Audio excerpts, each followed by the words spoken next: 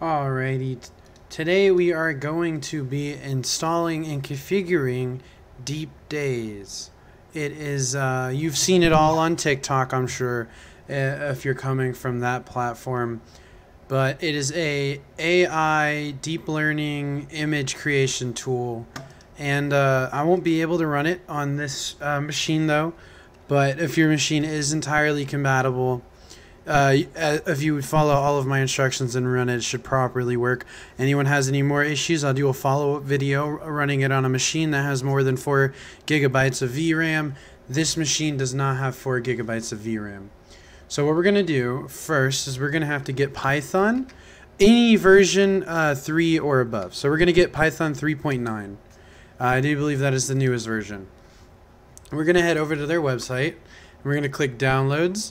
We're going to click, this is a 64-bit operating system, and we're going to want the auto installer. So when you're here, after clicking the downloads page, right, you're going to go ahead and click Python 3.9.2 or any version above 3.0, and we're going to scroll down and we're going to get the Windows auto installer for 64-bit. I already have it installed, and I don't believe I uninstalled it for this video. But you're going to want to get it to path is what you're going to want it to do. So that's the main course of action. Everything else, installing Python shouldn't matter. You're just going to want to make sure that it is set to path. So, yep, my Norton set it as safe. That's perfectly fine. It was safe. We knew it was safe. We're going to run it. I'm just going to hit modify. That should tell me everything. Nah, okay. If you hit install, it'll be at the bottom right here. It'll say like install the path is what you want. It'll be at the bottom. You want to click install the path. We've already done all of this, so it shouldn't matter. Alright.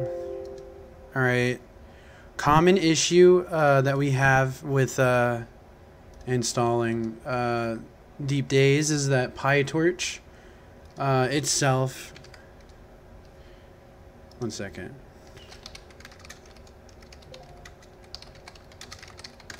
So,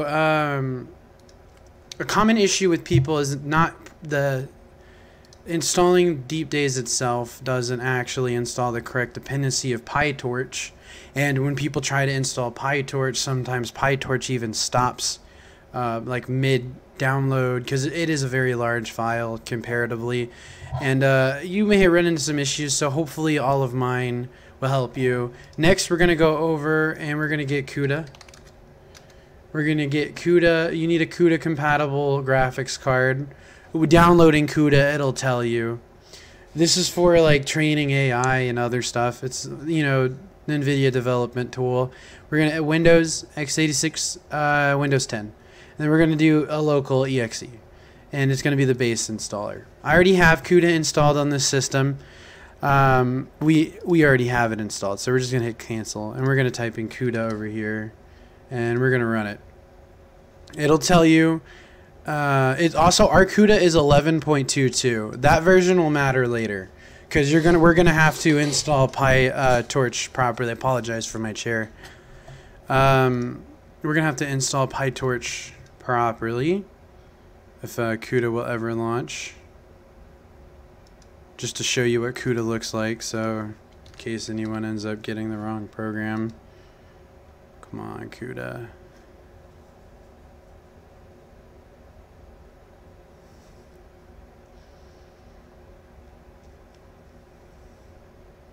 I suppose that doesn't matter. If it'll let you install, it'll just do the express installation.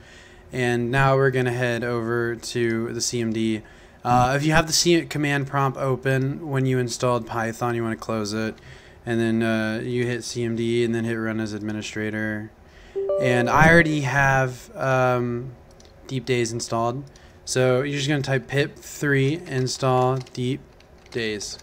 And it will, if Python's configured properly, it'll just run the command. It'll take a few seconds and then it will install. So that's how you know you've properly done that. I'm going to cancel it when it starts installing, but you're going to run the program. It'll tell you how to run it properly if you go head over to their GitHub. So that's probably where you want to note everything. This is how to run the program itself. And there's other things that you can change, but most people will run it like this. So we just wait. Oh, CUDA decides to launch for no reason. That took forever. And it's basically telling me I've already got everything installed here, and that my pip's older version, it doesn't matter for that. Jesus, CUDA. That doesn't matter anymore. And now what we're going to do is it installed the incorrect version of Torch. So we're going to head over to Torch. It's PyTorch. Now they could update this at any moment and the auto installer will install the correct version. So we're going to go ahead and click install. And we are going to click pip because we're installing through Python. Stable, Windows, pip, Python, Kudo 11.11. And then it'll give us this command. And we're going to go ahead and copy this, but we're not using this because again it installed the wrong dependencies. So it's going to look for the cache and go through the cache, and it will cause your Windows to crash. So if people like skipped through the video, I recommend not doing that and watch the whole video because we're going to skip it looking over the cache. This right here says, yeah, don't look at the cache. Like you just install this directly, and we're going to add user to the end of that. It's just another requirement. So space and then dot user, and you should be able to run this command just fine, and it will if it'll copy properly. There it goes. And when you run it, it'll reinstall, you know, the correct version. I already have it. And then you just type well, you want to relaunch, of course, cmd run as administrator. If you have any more issues that it didn't happen to me, I'll be grateful to help you out. So imagine, and then we'll say a cat in a hat. And of course I don't have enough VRAM on this system, so it may not imagine it. I have just barely 4 gigabytes. It's actually like 4.5 of VRAM. So it's a hit and miss whether it will actually start. But yeah, it probably won't. But I do have it working on my cloud computer. So if you guys want to see a follow-up video on this, but this is basically like the quick install guide, because I have not seen any out there, and I will actually probably end up recording a better video for this. This was just like the quick how you do it, how you run it properly. Anything else I'm missing on it, I really doubt. I think you just needed PyTorch, because the dependency was out of date, and the auto installer for pip should install everything you need. So, oh, it's going to be pip 3, I do believe. Did I show it as pip 3? I don't think it matters, but pip 3 is how you're supposed to do it. You say pip 3 install deep-daze. That's how you do it. But yeah. Oh, it might actually work this time.